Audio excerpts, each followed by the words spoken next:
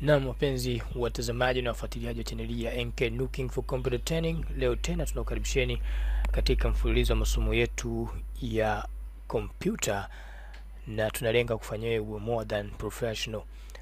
Na somo letu leo hii tasoma Access kama tulivyosema, na somo hili ni somo ambalo linahusiana na database. Database ni nini? Ni kitendo cha kuweka kanuni ambayo mtu mwingine hawezi akaivuka anapofanya au anapotekeleza kazi ambayo umemwandalia. Kwa mfano, unataka uandae fomu ina jina au namba ya simu. Mtu anapoandika sehemu ya namba ya simu haruhusiwi kuandika jina, wala sehemu ya jina haruhusiwi kuandika namba, au haruhusiwi kuhama sehemu ya namba mpaka aijaze. Hii inaitwa database. Ndio mfano wake huo unapoenda labda kwenye Instagram, unapoambiwa andika password, unapokosea na kwambia umekosea pale, maana yake kuna kanuni imewekwa. Hiyo inaitwa database, kama maelezo mafupi ya nini database.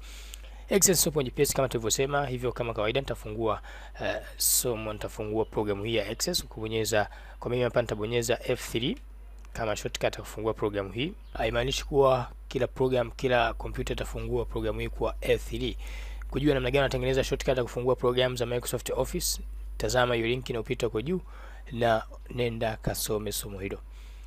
Somo letu kama tulivyosema sio gumu kivile, na sisi tunataka ndani dakika chache uelewe somo hili la Access kwa leo. Jinsi unapofungua programu ya Access, inafunguka kama PowerPoint, inafunguka sehemu hii, kwa unachagua au publisher. Kwa utachagua sehemu ya kuanzia, nitabonyeza ima blank database au nitabonyeza create.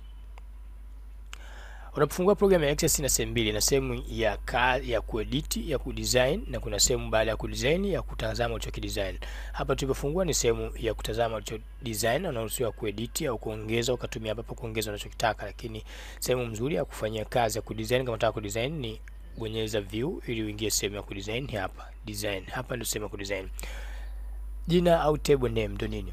Katika program ya Word unapoandika ile sehemu unayoiandikia inaitwa page, na katika program ya PowerPoint inaitwa slide, na katika Access wanaita sheet, ama katika Excel wanaita sheet, ama katika somo la Access huku wanaita table. Kwa hapa andika jina la kazi yako, yani jina la sheet kama tunatumia Excel. Nitaandika labda usajili wa wafanya kazi. Kwa mfano usajili wa wafanyakazi. Hii ndio sehemu ya kudesign, na hivi ndio vidimba ambao mtu atavijaza. Kwa mfano kidimba cha mwanzo kimeandikwa ID, maana yake atakiwa sehemu ya kuandika namba ya usajili wake. Kwa hapa ninatengeneza form. Form yangu nataka iwe na vitu vifuatavyo. Nitaji iwe na ID, iwe ID namba na kusudia, nitaji iwe na jina, nitaji iwe na CV, barua pepe, ndoa, simu, anwani, ujumbe, jinsia. Ni form kwa ajili ya wafanyakazi na sajili wafanyakazi, nimekuwa secretary au ni mtu mfano wake. Kwa programu yetu unapofika sehemu ya kudesign ndio inakuwa hivyo, na vidimba ambavyo unavitengeneza ndio hivi hapa, vile sehemu ambazo mtu anajaza wakati form imetimia field.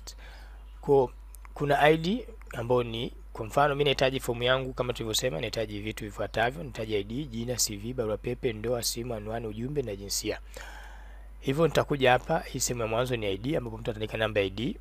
Sharti la kidimba kama tulivyosema hapa ni sehemu ya kuweka sharti. Kwa ni sehemu ambayo unaweka masharti, unaweka kanuni, mtu haruhusiwi kuvuka. Kwa maana sehemu ya namba usiku kuandika jina au, lakini sio kama kompyuta inamfanyia hivyo na mlazimisha hivyo, no, wewe ndio ambaye unachagua. Kwa hapa nataka iwe nini? Kwa mfano hapa katika ID masharti yake yako wapi? Mbele ya kidimba inakuwa ndio sehemu ya kuchagua masharti ambayo ni pameandikwa data type. Kwa nenda kwa data type ili kuchagua aina ya masharti ambayo nataka kuyaweka. Kwa mfano hapa ni auto number, maana yake mtu haruhusiwi kuandika yeye, ni kompyuta yenyewe itahesabu, na kama nataka andike yeye utamwekea namba, na ukimchagulia namba maana yake hataruhusiwa kuandika kitu kingine zaidi ya namba.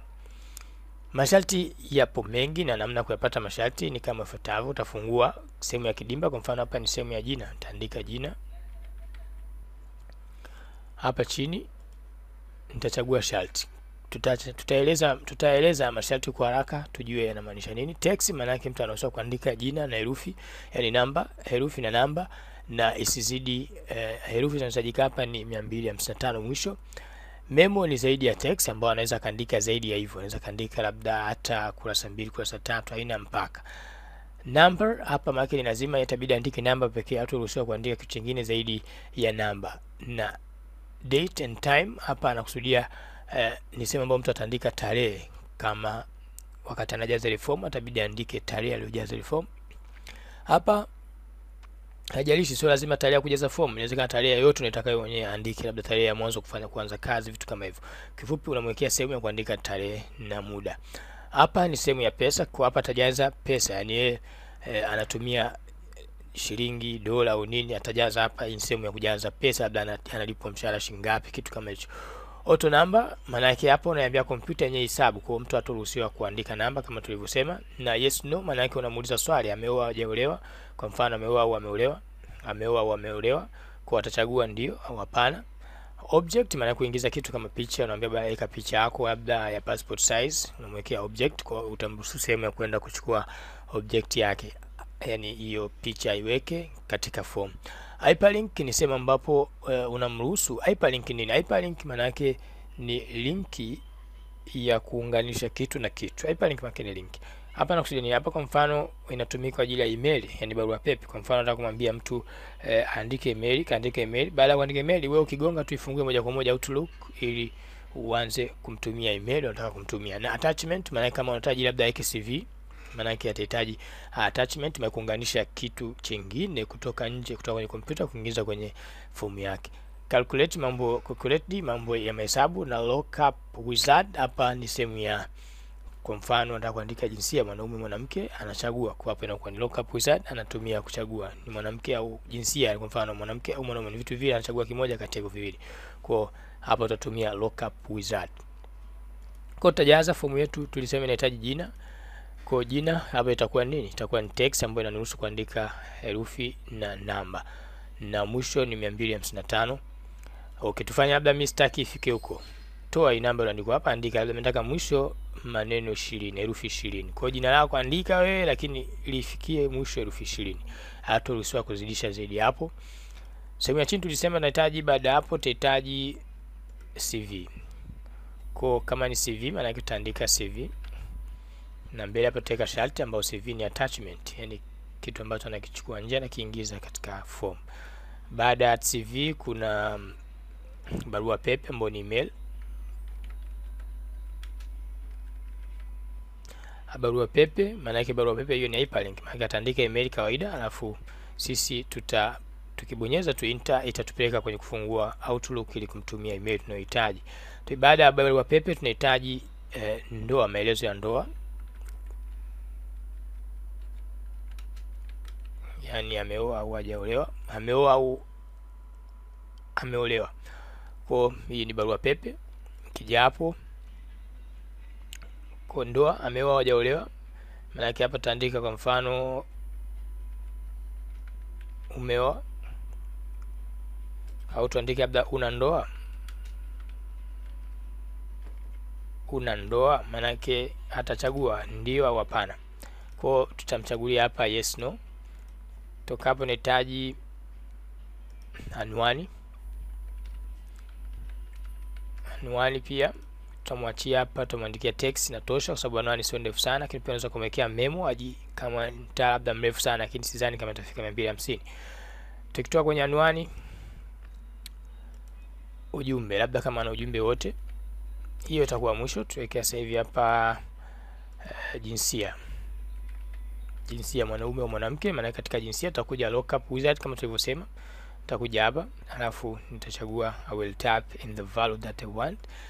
Nitabonyeza next. Nitaandika labda hapa kitu cha mwanzo ni labda mwanaume, kwa sababu ni maswali mawili, mwanaume au mwanamke. Hapa labda mwanamke. Unaweza kuweka zaidi hapo kama unavyotaka, kama unavyoona vidimba vinazidi kufunguka. Kwa hapa nahitaji viwili kwa sababu hamna jinsia ya tatu, jinsia ni mbili tu, mwanaume mwanamke. Mmoja kwa kuna mtu anaitwa Hunza, lakini si hapa, ni nadra kutokea watu wao katika maeneo ya kazi zetu. Kwa hiyo tuna jinsia mbili tu hapa. Nitabonyeza next. Nitaandika limit to list, finish. Nitabonyeza pale, nitakuwa tayari nisha finish, nishamaliza. Kwa baada hapo tayari fomu yangu ishatimia mwisho. Hapa nitaweka ujumbe, labda kama ana ujumbe wote. Ujumbe wote tamwekea alama kuuliza ili ajue kama mimi nahitaji kama ana ujumbe wote. Hapa nitamwachia memo ili andike anavyotaka mwenyewe kwa kujifaragua anasema. Kwa hapa nitakuja labda kitu cha umuhimu, labda ID number. Kama ni required utachagua required hapa chini, yani ni lazima andike, haruhusi kukwepa. Utamwambia, utachagua katika sehemu ya andiko required, utaambia, utasema yes. Required maana yake ni lazima, ndio.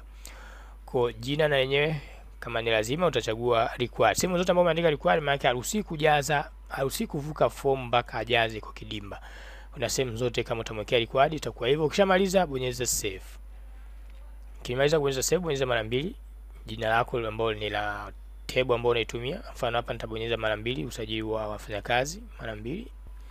Kwa fomu yetu hapo iko tayari kwa kujazwa. Kwa maana nitaandika labda namba yangu usajili 555 kwa mfano. Nitakuja hapa nitaandika jina langu,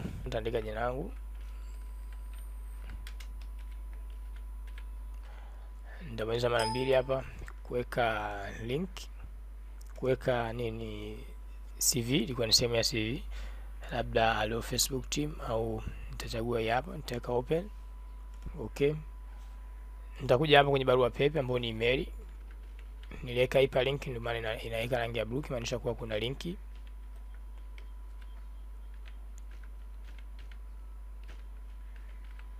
Kitoka hapo nitakuja kwenye unandoa au unandoa, mtu anachagua, atabonyeza anandoa. Kama anandoa atabonyeza yes, kama ana ataacha kama kulivyo.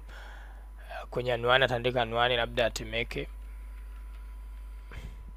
Kwa jinsia mwanaume mwanamke kama tulivyochagua, kwa tutachagua hapa mwanaume, tutachagua mwanaume. Kwenye ujumbe ataandika ujumbe anataka kutumia kama anao. Kwa somo hili hapo limeisha. Hamna ugumu wote. Unataka kuedit kazi yako, njoo tena katika view, bonyeza design. Hii hapo unaruhusiwa kuongeza kama unavyotaka, na unaruhusiwa kuanzisha database mpya. Tukwambie kuendelea kuifuatilia channel hii ya NK for Computer Training kwa lengo la kujifunza zaidi masuala au mambo yanayohusiana na kompyuta. Usisahau hii ni somo la Access katika dakika chache, maana yake ni basic. Unataka kujua zaidi, endelea kufuatilia channel hii, tutakujuza zaidi, lakini pia endelea kujiboresha wewe mwenyewe, fanya tafiti mbalimbali, fanya research ili kujifundisha vitu vingine. Sisi tumekupa ufunguo ili uone programu ipoje na inahusiana na nini na namna gani unaweza ukaitumia. Nadhani tumeiona kuwa nyepesi, tena nyepesi. Asanteni sana. Okay.